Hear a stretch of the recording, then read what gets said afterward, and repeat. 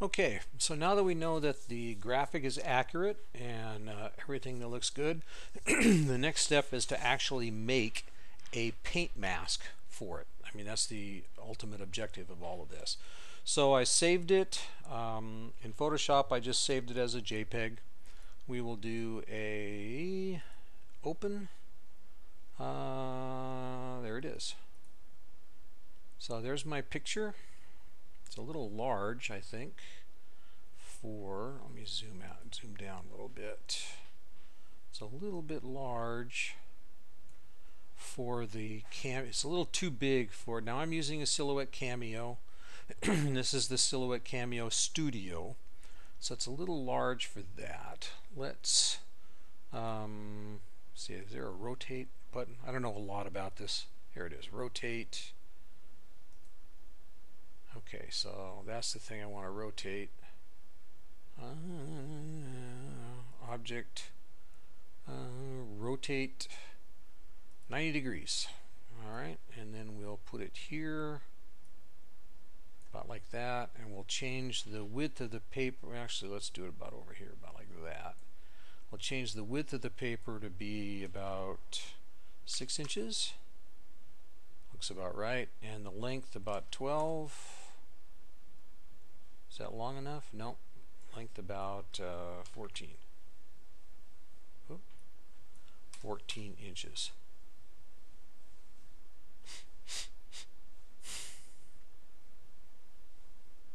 Oh, it rotated it. Did it rotate? The arrow usually means, oh, there we go, orientation.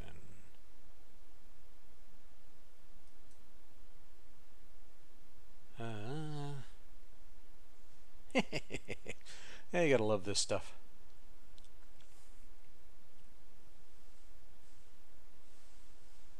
Okay, well, we'll see what happens.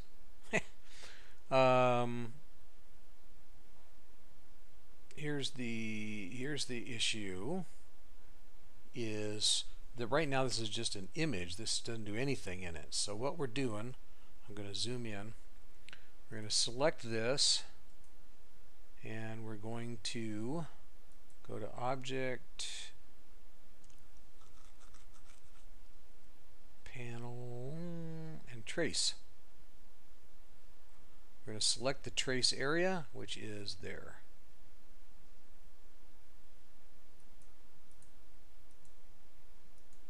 Whoops. Shoot. Select the trace area. Come on. Get out of there. Exit. There we go. Okay, let's try this again. Select the trace area, which is all of this. Alright. And bam. It just did it. Because it's a black and white image, this is really basic. So now we just tell it that I just want to trace it. And bam, we're done. You can see it, the red, it's a little hard to see, but it's red around the edges. It now has a cut line all the way around those, all the way around that edge. And we are going to, the next step is to put some vinyl into the cutter and actually cut it. And I'm going to switch to external camera so that you can see that process.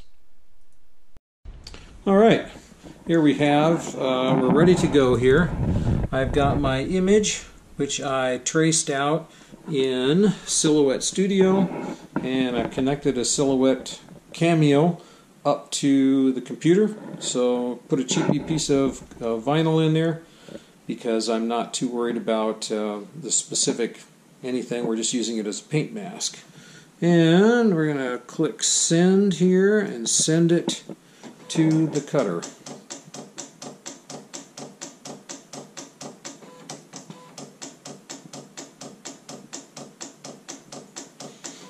Okay, here we go.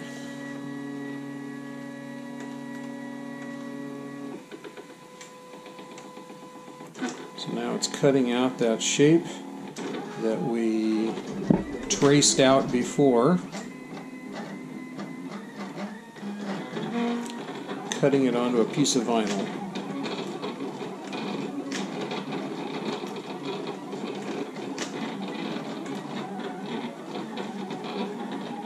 Every one of those little jaggedy lightning bolt edges, all that stuff. That's why I couldn't do this with regular tape.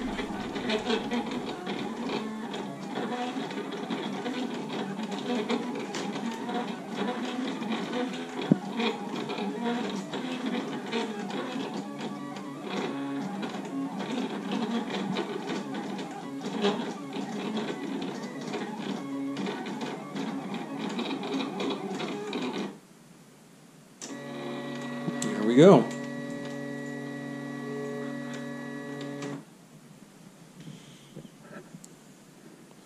Give it a sec. And unload. Okay. So now, it's probably really hard to see, but what we have is a cut image.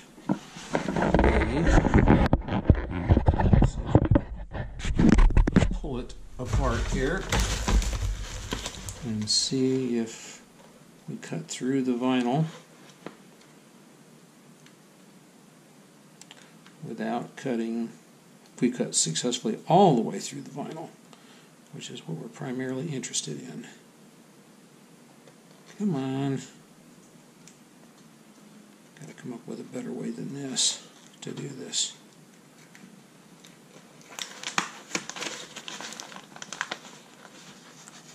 And there we go. And you can see it cut, but there's our paint mask. Alright. I want to take it apart because I don't want to mess up the resolution of it. I may have already done so here. Got to get it back. Alright, so we have our image cut out of paper. Can't see it yet because all it is a cut. And now what I'm going to do is the next step, which is pretty generic. This is all normal stuff. If you're a Silhouette Cameo guy, or a, what's the other one, Cry-Cut or something like that, you are very familiar with this process. In this case, because it's curling on me so bad, I'm going to tape it down while I attempt to get the thing removed.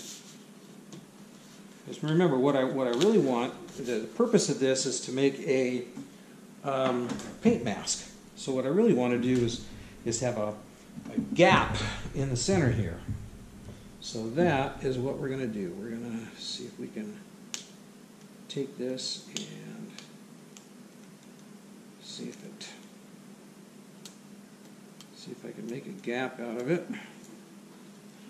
without screwing it up too badly. This is actually the tricky part. It's easy to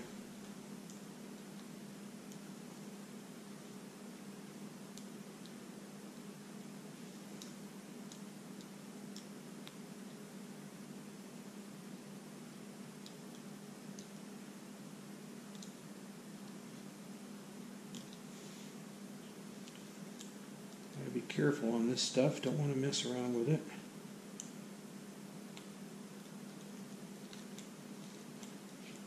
Oops, careful, careful. Hold that lightning bolt down because the lightning bolts have to stay in exactly the right spot. I'm getting there. Got 3 lightning bolts.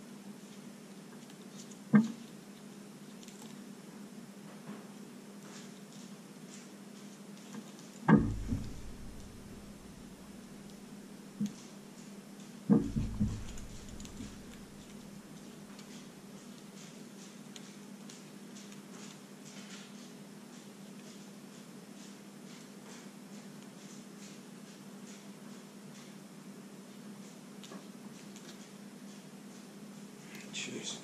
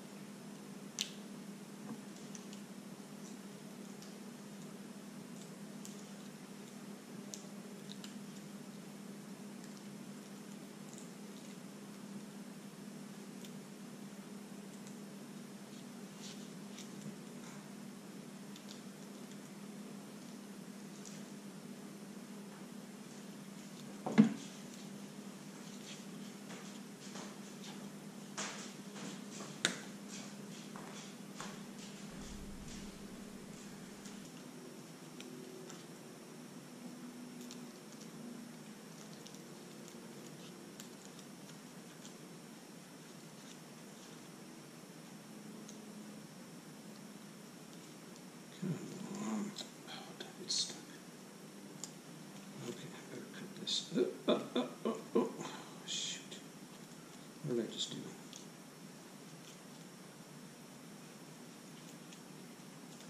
So all these little tiny pieces just came off. And now I have no way of knowing if they're accurate or not.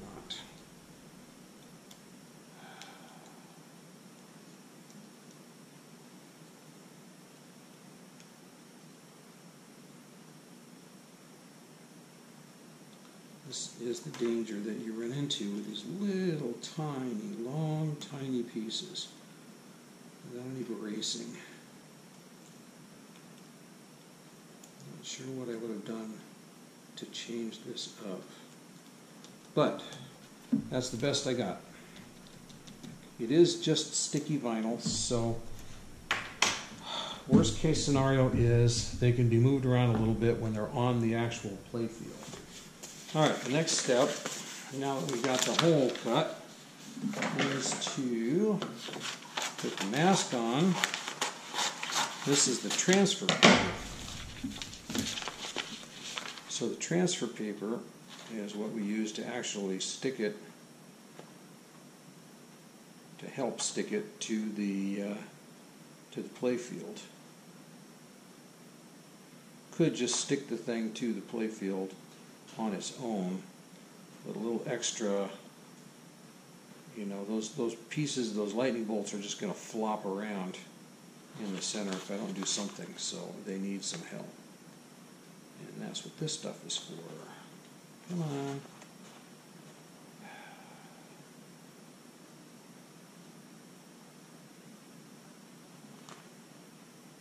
Oh my gosh.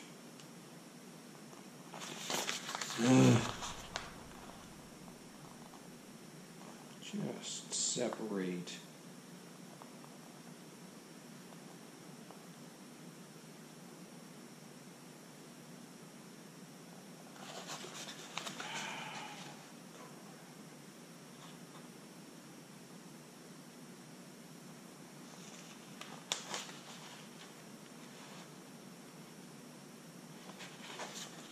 Jeez.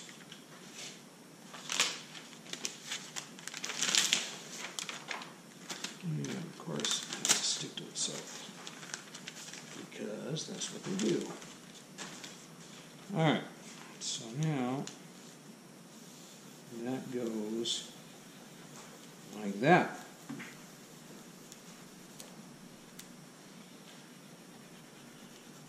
And now we are ready. We can actually put this on the table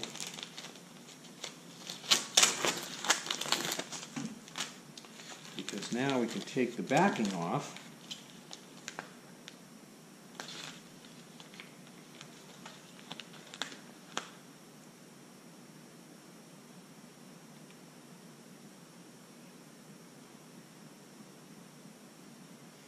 Get to do this again.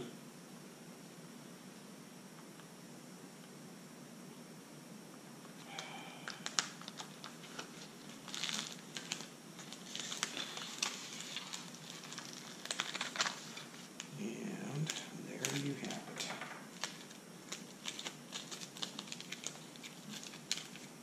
One perfect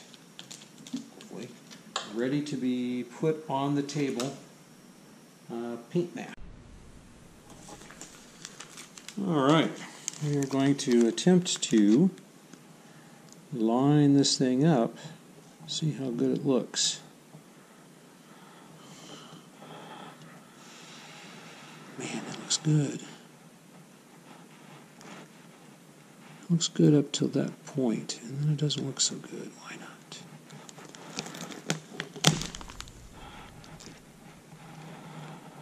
Okay, that one over there has got to be perfect. Oop. This is the part I don't like.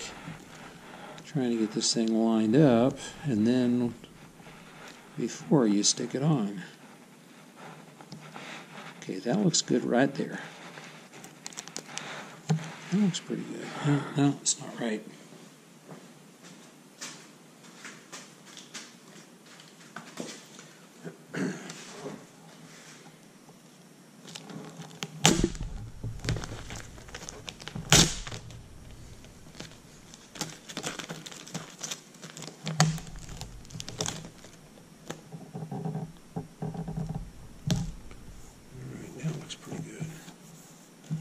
That's pretty good.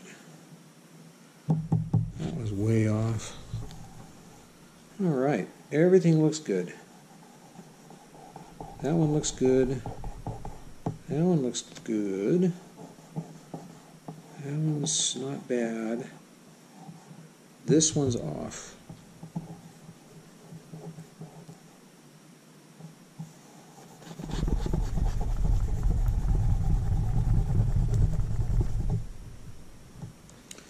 Now I can take that top piece off and just leave the blue.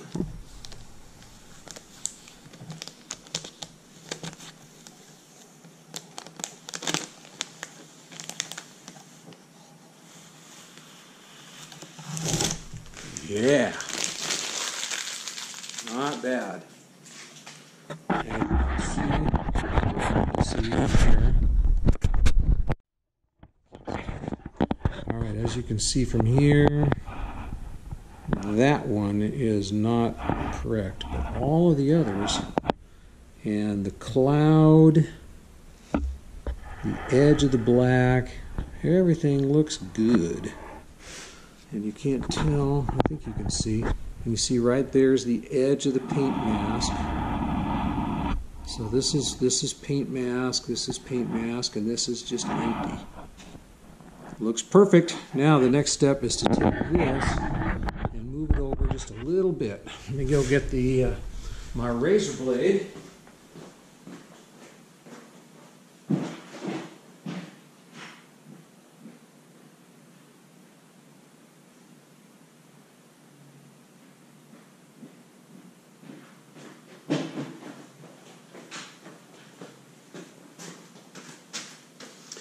Alright, and what we're going to do is lift this guy up.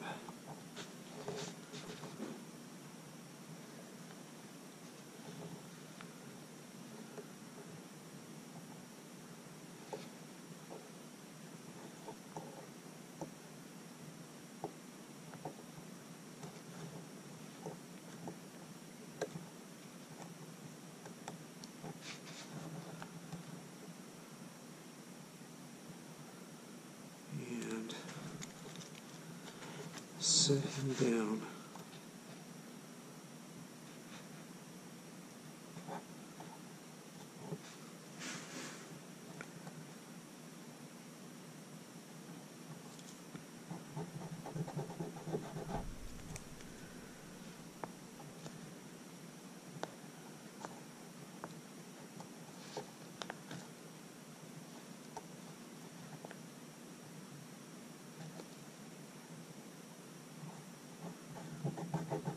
There we go. And it's perfect.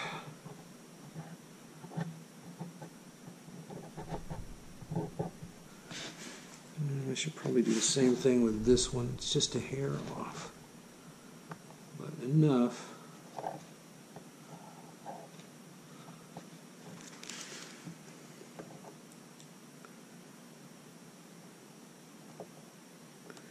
These long, narrow lightning bolts are really tough to get accurate.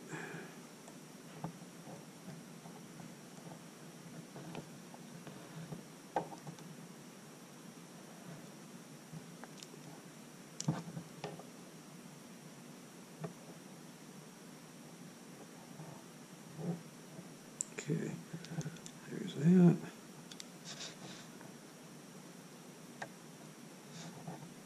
Perfect.